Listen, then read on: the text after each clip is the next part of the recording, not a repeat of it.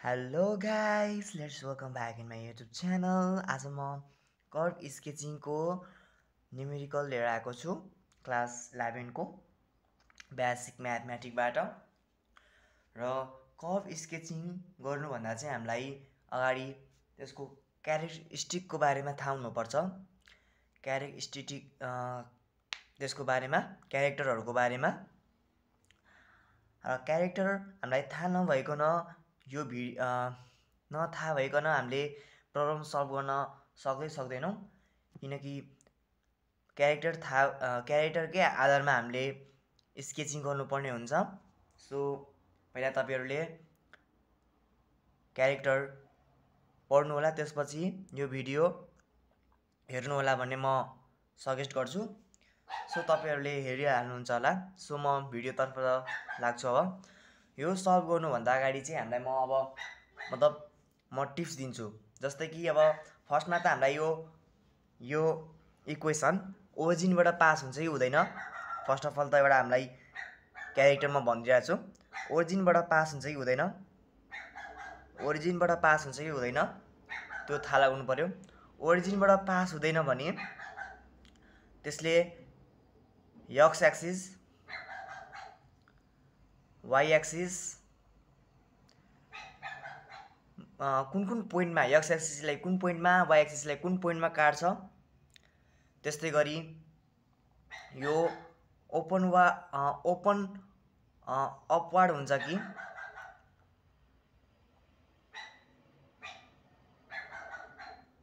Downward हुन्छ, यो थाहा हुनुपर्छ। त्यसपछि भर्टेक्स थाहा हुनुपर्छ। तर यो के को लागि भन्दाखेरि ax square plus bx plus c को फर्ममा आउने इक्वेसनहरूको लागि चाहिँ यो चारवटा क्यारेक्टर युज गर्दा हामीले भ्यालु मतलब कर्भ स्केचिङ गर्न सक्छौँ। अब हामी यही चारवटाको आधारमा हामी कर्भ स्केचिङ गर्छौँ। So let's start. फर्स्टमा त द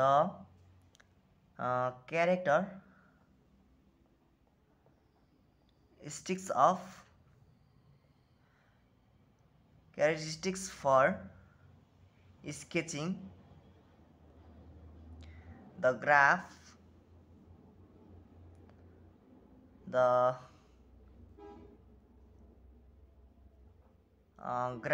of given equation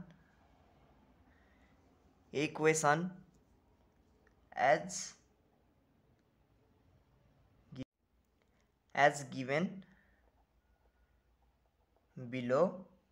फर्स्टमा त ओरिजिनबाट पास हुन्छ भनेर थाहा पाउनको लागि हामीले x = 0 राख्नु पर्यो। when x = 0 y को भ्यालु कति आउँछ त? यो केसमा 0 को भ्यालु x को भ्यालु चाहिँ 0 राख्दाखेरि, जस्तै 0 को स्क्वायर प्लस 4 × 0 प्लस 3, यो पनि 0 यो पनि 0, त y को भ्यालु कति आयो त? 3। y = 3 which is not equal to 0, 0सँग बराबर छैन।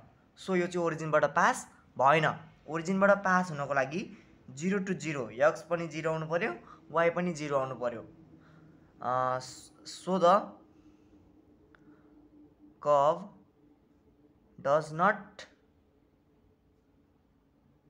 pass through origin but तर हाम्रो y एक्सिसमा के छ त? y एक्सिसमा पोइन्ट निकाल्नको लागि x = 0 राखिन्छ भने y एक्सिसमा पोइन्ट निकाल्नको लागि y = 0 हुनुपर्छ। सो ओरिजिनबाट पास भएन भने चाहिँ हाम्रो के हुन्छ त? अब x = हामीले 0 राखेका छौँ, त्यसपछि के हुन्छ त? y एक्सिसमा पोइन्ट गर्छ। So the curve curse the y axis at कतिमा कट्छ त? 0.3 मा कट्छ। 0.3 मा कटेपछि अब y एक्सिसमा पनि अब हामीले x एक्सिसमा पनि निकालौँ नि त, अब कतिमा कुन पोइन्टमा काट्छ भनेर। So when y equals to 0 चाहिँ हुँदाखेरि चाहिँ 0 equals to x square plus 4x plus 3 हुन्छ। कसरी भन्दाखेरि हेर्नुस् y equals to 0 राख्नु पर्यो। अब 0 राख्दाखेरि y equals to 0 राख्यो भने x square plus 4x plus 3 हुन्छ। यसको फ्याक्टराइजेसन गर्दाखेरि x square plus 3x plus x plus 3 हुन्छ। x plus 3 plus 1 common तान्दा x plus 3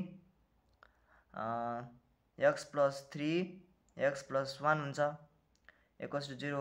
either गर्दा चाहिँ के हुन्छ त x को भ्यालु -1 र -3 आउँछ। हामी यहाँ डाइरेक्ट त्यो लेख्छौं। therefore the curve cuts the x axis at point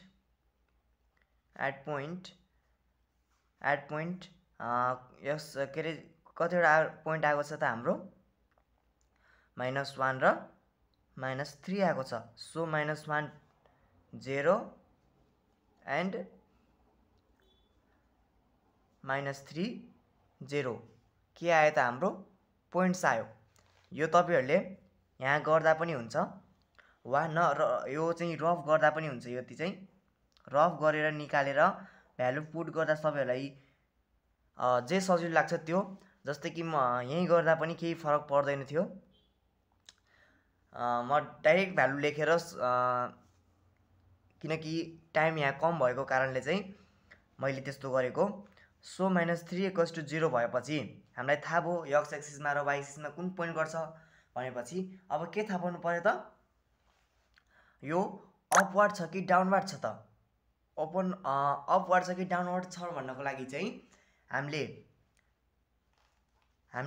यो इक्वेसनलाई चाहिँ ax square plus bx plus c सँग तुलना गर्ने वा त्यसलाई x माइनस s को होल स्क्वायर प्लस k को फर्ममा लग्दा पनि हुन्छ। सो हामीलाई अब एक्जाममा टाइम कम छ भने ax square plus bx plus c सँग तुलना गर्नुस्। म पनि त्यही गर्छु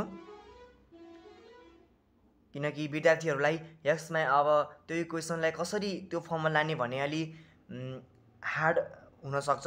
सो अब मैले सिकाए भने सजिलो हुन्छ, अरूले सिकाए भने मतलब एक्जाममा त गाह्रो नै हुन्छ टाइम कम भएको बेलामा। So y equals to x square plus 4x plus 3 लाई चाहिँ कम्पेयर गरिरहेको छु म।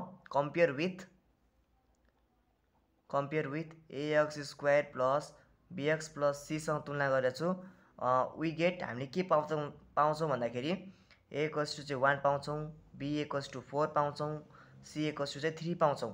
सो यो चाहिँ एउटा यो प्रोपर्टिज होइन है, यो चाहिँ प्रोपर्टिज होइन। हामीले माथि नै यो निकाल्न सक्थ्यौं तर मैले माथिबाट चाहिँ तल अहिले हाम्रो भर्टेक्सको पनि यहीँबाट काम भएको कारणले चाहिँ सो अब मैले a equals to 1 छ नि त which is greater than 0। a equals to चाहिँ जस्तै 1 0 यो हाम्रो x एक्सिस भयो, यो y एक्सिस, यो पोइन्ट 0 भयो।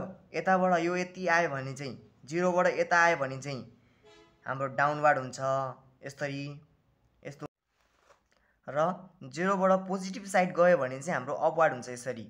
सो हाम्रो 1 चाहिँ 0 भन्दा के छ त ग्रेटर देन छ। So the curve opens upward पट्टि माथिपट्टि फर्किने भयो। त्यसपछि अर्को यसको भर्टेक्स पनि थाहा हुनु पर्छ हामीलाई। भर्टेक्स यो कहाँ गएर बङ्गिन्छ त भन्दाखेरि यहाँ चाहिँ के ax के फर्मुला छ भर्टेक्सको भन्दाखेरि -b/2a 4ac minus b square / 4a। अब यसमा चाहिँ हामीले यो भ्यालुहरु राख्दियौं -4/2 * 1 माइनस यो 4 * 1 * 3 माइनस 4 को स्क्वायर / 4 * 1 2 क्यान्सल भयो -2 12 - 16 / 4 भनेको चाहिँ -2 - 4/4 भनेको चाहिँ -2 र -1 हो। यति भयो। भर्टेक्स हाम्रो के भयो त यहाँ के वा हामीले यो भर्टेक्स निकालेर एक्स एक्सिसलाई चाहिँ कुन पोइन्टमा काट्छ भनेर निकाल्न सक्थ्यौँ। एक्स एक्स चाहिँ यहाँ हुन्थ्यो, यहाँको भ्यालु जति हुन्थ्यो -2 त -2 मा के हुन्थ्यो त त्यो पोइन्टलाई चाहिँ काट्थ्यो। त्यो गर्दा पनि हुन्थ्यो हामीले। सो मैले चाहिँ त्यो गरिनँ किनकि या y = 0 राख्दा हामीलाई सजिलै हुन्छ। हाम्रो कमसेकम चाहिँ 4-5 वटा क्यारेक्टरिस्टिक लेख्नुपर्छ। हाम्रो 5 वटा कमसेकम भइसकेको छ। त्यसपछि चाहिँ हामीलाई डोमेन रेन्ज निकाल्दा पनि हुन्छ। डोमेन चाहिँ जहिले पनि हाम्रो के हुन्छ त भन्दाखेरि डोमेन चाहिँ हाम्रो के हुन्छ भन्दाखेरि -∞ देखि इन्फिनिटीसम्म जान्छ। रेन्ज भन्ने चाहिँ हाम्रो के हुन्छ त केबाट चाहिँ इन्फिनिटीसम्म जान्छ। -1 इन्फिनिटी देखि इन्फिनिटीसम्म जान्छ। गाइस मैले चाहिँ अगाडिबाट नै यो ग्राफ बनाएर राखेको छु किनकि भिडियो अलिक सर्ट होस् भनेर। र हामीले अघिकै पोइन्टको आधारमा चाहिँ ग्राफ बनाउनु पर्ने हुन्छ। पहिला चाहिँ हाम्रो के थियो भन्दाखेरि पहिला चाहिँ हाम्रो y एक्सिसलाई चाहिँ 0-3 मा काट्छ। सो y एक्सिसमा अब काटौँ। y = 0 हुँदाखेरि 1 2 3 यहाँ जान्छ। त्यस्तै गरी x एक्सिसमा 1 2 0 मा काट्छ। सो यहाँ पनि -1 0 यहाँ काट्यो। त्यस्तै गरी भर्टेक्स -2 -1 त्यस्तै गरी -1 2 -1 तल हो -2 यो हाम्रो भर्टेक्स भयो। अनि हाम्रो के छ त भन्दाखेरि ओपन्स अपवार्ड छ, त हाम्रो माथिपट्टि हुने भयो। अब त्यस्तै गरी हाम्रो चाहिँ दुईटा पोइन्ट आएको थियो -1 -3 र -3 0 एक्स एक्सिसलाई काट्ने -1 0 एन्ड -3 0 -1 0 यो भइहाल्यो। 1 2 3 -3 0 यो भइहाल्यो। सो हाम्रो कर्भ यसरी जाने भयो।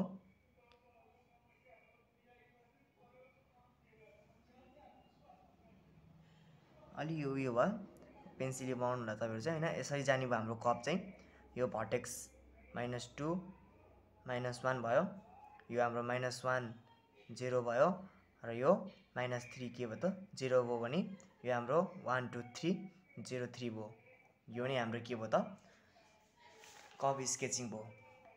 सो भिडियोलाई मन पर्यो भने लाइक शेयर सब्स्क्राइब गरिदिनु होला। यस्तै भिडियोहरू तपाईहरु माझ ल्याउने नै छु। सो मेरो च्यानललाई सपोर्ट गरिदिनु। Thank you.